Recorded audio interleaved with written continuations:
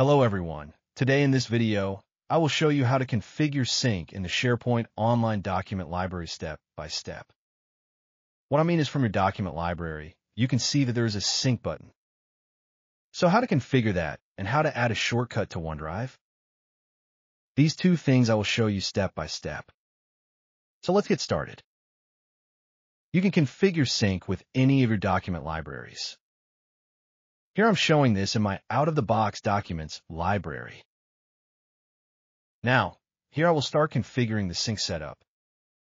So select your document library, and from the ribbon menu, click on the sync. Then you'll get to see two pop-ups. This side is trying to open Microsoft OneDrive and another one is we are syncing your files, and we're connecting to OneDrive on your device. Copy library ID to configure this library to sync automatically. I will go with the first approach and ignore the second message. Let's continue with this. Click on the Open button. Yes, now my OneDrive setup is open. You can keep your files to get them from any device. Where you will see a Sign In button. I'm signing using my Microsoft 365 account. My signing is in process. Then, you'll be asked, automatically sign in to all desktop apps and websites on this device. You can select Yes, all apps, or No, this app only. You can go with any of them.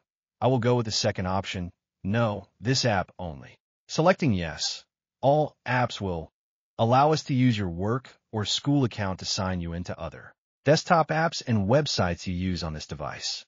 Register this device with your organization, allowing your organization to view device information like the device's name. Is this a shared device?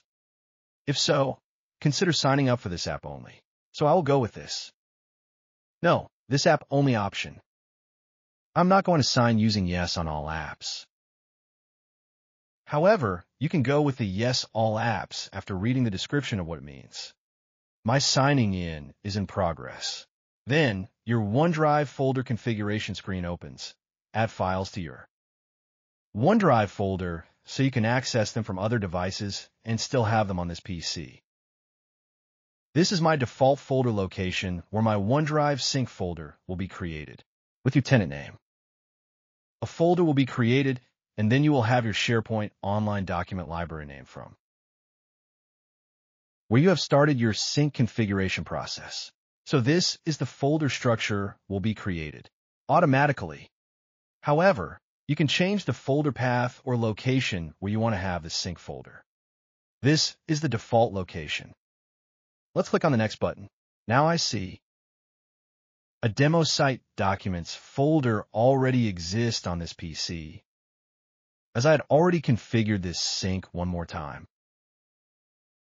If you're syncing this folder for the first time, or you're not sure, choose a new folder to avoid combining files from two different folders. I will go with Create New Folder, as I already had another folder with the same name. Clicked on the Create New Folder. Okay. Now, even if you lose this device, your tenant's OneDrive will back up and protect your files, making them accessible from anywhere. You can ignore this error. I have tried. It worked. I'll just click on this next button.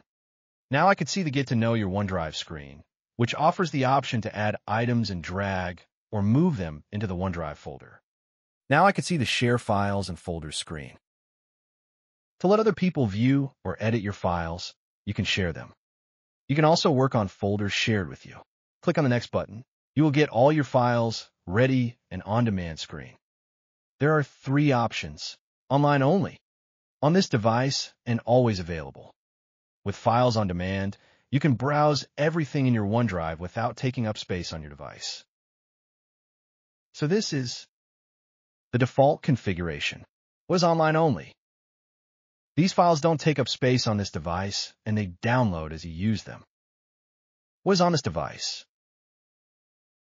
When you open a file, it downloads to your device so you can edit it while you are offline. Then what is always available? Right-click a file to make it available offline. Now, let's click on this next button. Now, it is asking to get the mobile app to work on your files on the go. Use OneDrive on your phone or tablet, available for iOS and Android. So I'm not going to install a mobile app for now. I will do it later. So I clicked on the Later button. Now, your own drive is ready for you. Let me open my OneDrive folder. I will click on the Open my OneDrive folder button to see where it is created. Yes, this is the folder structure and this is the one I just created now. I can see that. There are 3 OneDrive folders available in this location. One I created now and the other 2 were created earlier. Okay, these are the files and folders from my document library that I can see from my local drive. Now you can work with your SharePoint files and folders from your local device, even when you're offline. I can work with these files from my local device. Now, what I'll do is I will just create one more file. Here, I will just copy one file and paste here. All right, so I have created a new file in my local drive here.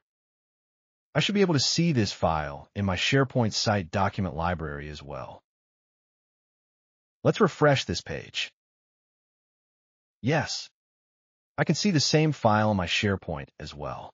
The copy of sync file testing doc file is created automatically inside my SharePoint site document library. So this is a very useful feature in SharePoint. You can even create a shortcut to your drive for this as well. So let's click on this. Add shortcut to OneDrive link. As I have already created a shortcut link for this document library, it is insisting that I open the shortcut link. This is my shortcut folder link map with my OneDrive. Now you can work with your SharePoint files from your OneDrive. Either you can work from your OneDrive or local device. Everything will be synced to SharePoint automatically. Okay, all right. If you're creating a shortcut link from the new document library, you won't be asked to open the link. Rather, you'll be taken to your OneDrive shortcut location. This is how we can create a shortcut link from the SharePoint document library to OneDrive. Now the question is how to stop syncing from your local device. This is very simple. Select your document library folder from your local device. Right-click on this and click on the Stop Sync menu. That's it. That's all for today. I hope you liked and enjoyed this demo and learned something new today. If this helped you, please consider subscribing to my channel. In the upcoming days, I'll come up with many trending videos on Microsoft's latest technologies, like Microsoft Copilot, Gen AI, Power Platform, Power Apps, Power Automate, Power Pages, SharePoint Online, Artificial Intelligence, and many more. Kindly be with me and help me to grow on this journey. Thank you.